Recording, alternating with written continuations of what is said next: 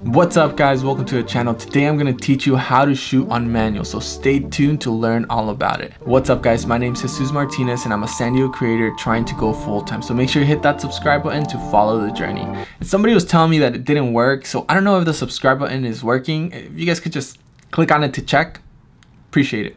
Thanks. Alright guys, so some of you have been asking me how to shoot on manual, and I wanted to make this like crash course to just get you guys going, get you guys started, and have you guys knowing what you're doing and shooting on manual. So to start off, manual shooting, it's all compiled of shutter speed, aperture, and ISO. These three components are what it takes to create a photo. This is how you will control the light, create certain effects, and be able to do whatever you want with your camera. Now the first component is aperture, and aperture has to do with the blades that are built inside your lens. These open and close and will determine how much light is going into your camera through the lens. Again, aperture controls the light that goes through the lens, and the effect that it has is it creates bokeh, or it has certain things sharp or out of focus. Bokeh, I call it bokeh. Bokeh is the term used for whatever is out of focus in an image. So whenever you see those nice bokeh balls that are out of focus, that's called bokeh. And aperture is a little bit harder to grasp because the smaller the number, the bigger the opening, and the bigger the number, the smaller the opening. But just remember, the smaller the number, the more light that will go into the camera and the more bokeh you will have. The bigger the number, the less light that will go into your camera, but the less bokeh, or the more things will be in focus. Notice how much of the camera is in focus. Remember, this is 1.4 aperture, and now this is an aperture of 4. Look at the huge difference in how much of the camera is in focus. This is what will change in your images when you go all the way down to your smallest number in your aperture versus opening it up to at least f4 or so. And I'd say play with this guy so you guys can see how it's changing your image. Now shutter speed. Shutter speed are basically these curtains, the shutter, that open and close in the camera's body.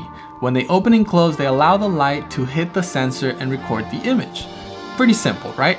Now, when it gets a little bit difficult is that if your shutter speed is too slow, it's going to cause blur, depending on what you're shooting, obviously. If your subject is really fast, well, you will freeze motion, but the amount of light that will come into the sensor is going to be very minimal. If you've ever wondered how they captured those light trail photos, well, it's actually with the slower shutter speed. And if you ever wondered how they captured a bird's wings in the middle of the air, well, that's with a faster shutter speed. And I've actually created how to catch light trails tutorials. You guys can click it right here. Now the third component is the ISO, and the ISO has to do with your camera sensor and how sensible it is to light. If you have a lower ISO, it obviously won't be that sensible, and if it's a higher ISO, it will be very, very sensible to the light. And you're wondering, why do you need a third component? Well, this third component, like all the other ones, will help you shoot when it's a darker situation. When you're shooting at night, when you're shooting a wedding, this is when you need to bump up the ISO so you can help your other settings like the aperture and shutter meet the correct exposure. Now the effects that the ISO has, well, the lower the ISO, the less damage you create to your images, and the higher the ISO, the more noise that will start to show up. And this is coming down to digital cameras. Digital cameras create noise, which is not that pleasing. Compared to old film cameras, they actually create grain, which actually looks pretty nice. Alright guys, so these are the three components that determine what you're going to do with your photo. Again, all of these have different effects in how your image is going to turn out. Now, the biggest thing you have to remember as well is there is a light meter, and that light meter is going to measure the light, and it will differentiate with whatever settings you have chosen.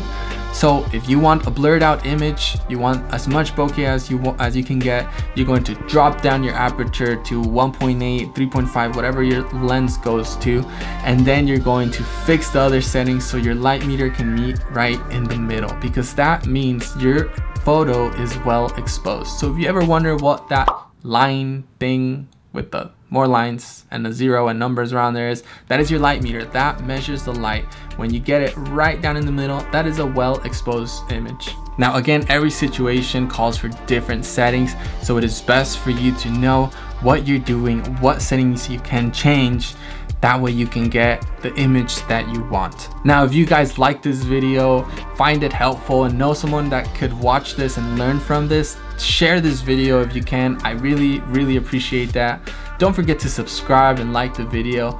And again, if you have any questions, comment on this video, or if you want to talk, hit me up on my Instagram or Twitter. I'm always available to talk, guys. All right, guys.